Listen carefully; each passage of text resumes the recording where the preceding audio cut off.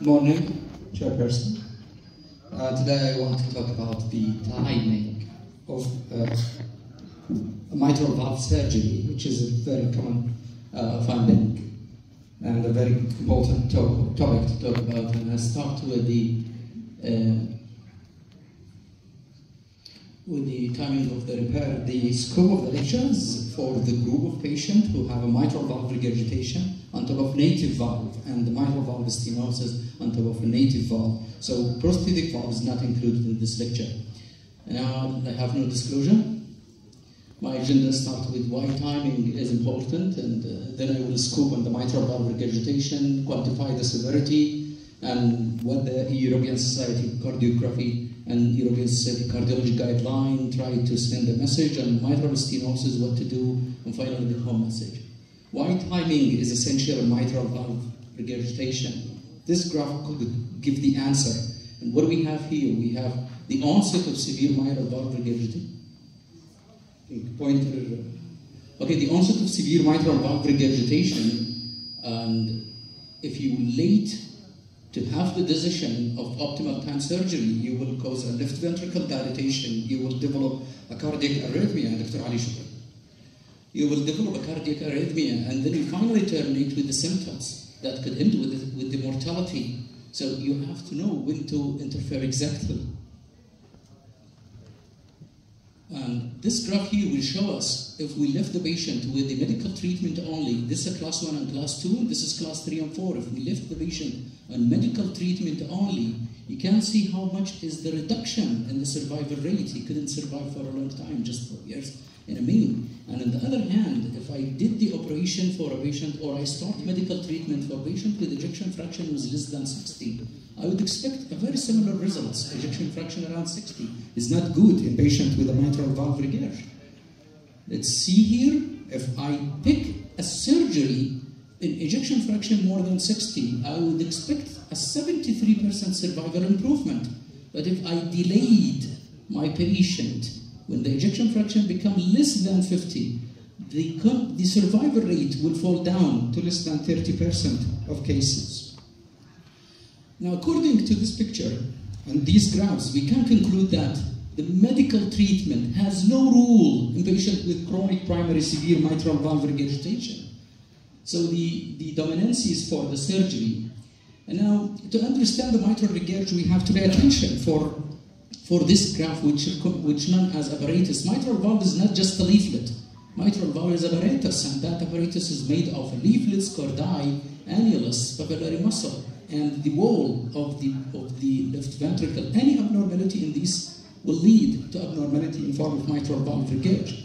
The lesion that affect the leaflet, thickening, aneurysmatic, mycotic aneurysm, for example, perforations, vegetations, all of these could lead to a primary cause of mitral regurg, while a problem here in the papillary muscle or the underneath muscle is secondary type of mitral valve regurg.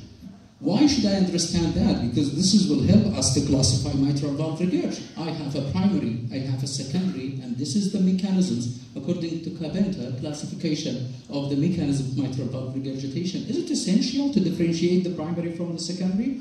The answer is yes, definitely. And why we have to differentiate? Because the primary patient could benefit from surgery, while the secondary need for surgery in very, very limited list of indications. Assessment of mitral valve regurgitation by doing echocardiography, settled down and identification of anatomy, then the color flow, color Doppler, and CW.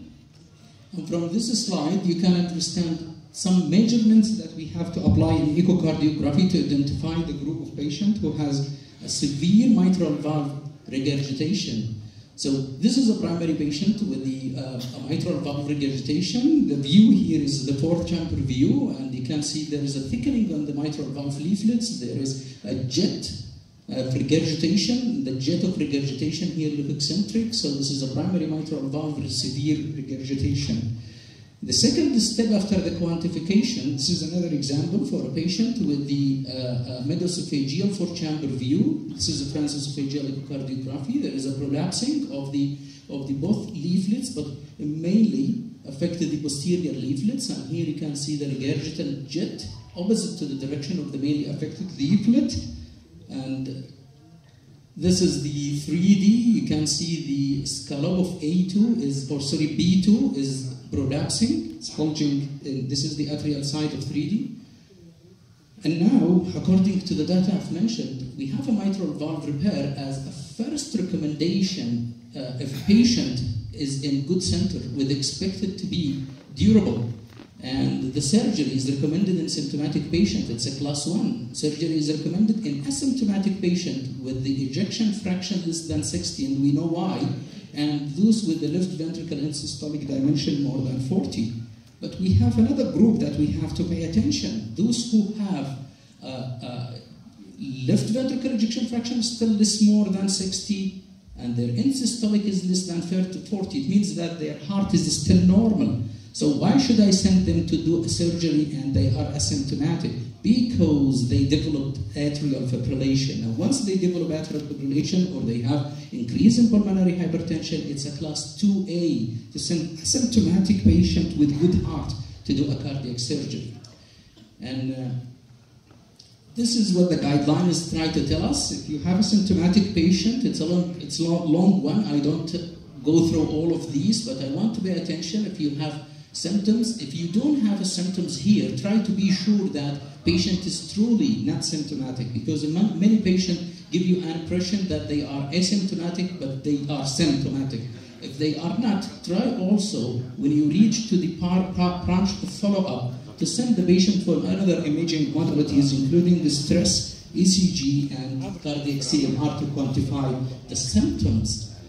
Surgery timing in secondary mitral valve regurgitation is a little bit challenging, because doing a cardiac surgery for a patient with secondary dilated cardiomyopathy may be not a wise choice. You need to pay attention for the following points. This is a patient with a DCM. This is a mitral valve regurg here. And if you try to change this valve, patient will not get a benefit. So you have to start with the recommendation from the guideline. The only recommendation for the class 1 for a patient with a mitral valve regurg to do a surgery is that he has a CABG or other cardiac surgery. So you're going to do something for that severe mitral valve regurg, otherwise you would not touch it. Now the second indication that you used all weapons to manage a patient with the mitral valve regurgitation, to manage the patient with a primary dilated cardiomyopathy or ischemic cardiomyopathy, you do CRT, you give the GDMT, you optimize the medications, you did everything you want to do, but he's still not improving. In such situation, you think about the valve surgery intervention. And the best strategy in such group of patients is not just the direct replacement, but we try to think about the TEER, which is the mitral clap. This is the guideline, and I want also to pay attention for this point. Patient here with secondary mitral valve regurg, I start to give the GDMT, and then here in this point, along this long pathway, I will pay attention for this point. Patient with an end-stage left ventricle and right ventricle failure, and he has secondary severe mitral valve regurgitation, the best strategy of management is palliative care, not to send patient for cardiac surgery, especially if it's primary DCM, not secondary to the ischemia. On the other aspect, if you could figure out the presence of ischemic lesion that need for a CABG, you could get benefit from CABG and mitral valve surgery in the same time as a class 1 indication according to the recommendation I have mentioned. Now, this is another example for a patient with the severe mitral valve stenosis. And you can see here the default strategy for a management of patient with a severe mitral valve stenosis is the balloon. So you're going to do a commercialotomy. But sometimes you have some contraindications that contraindicate the balloon, so you should send the patient to do a cardiac surgery. And these are the following. Here you can see a severe mitral valve regurg. This patient is contraindicated for a balloon mitral valvuloplasty. And here also another example. This is a patient with a severe mitral valve stenosis. Here the leaflet looks more thickened with a slight flailing of the posterior leaflet. And here you have a picture of hypertensive pulmonary hypertension, positive D-shaped sign. This is the tricuspid valve. Pulmonary hypertension is high. This is not a contraindication to do a balloon, in spite of the presence of high risk during the balloon valvuloplasty.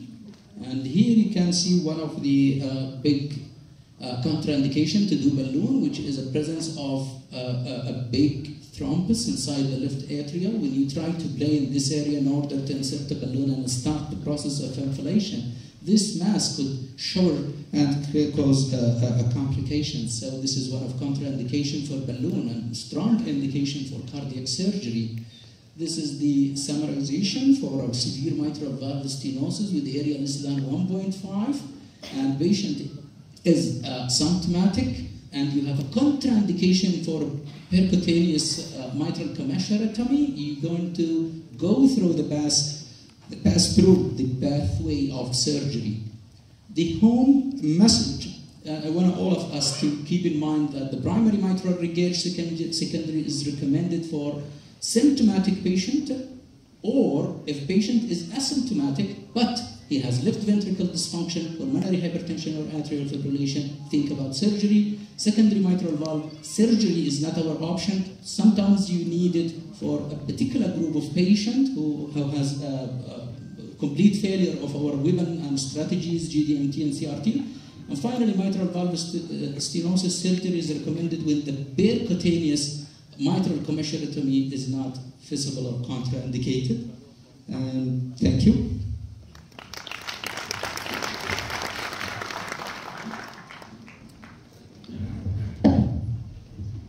شكرا دكتورة على المحاضرة القيمة. شكرا لك.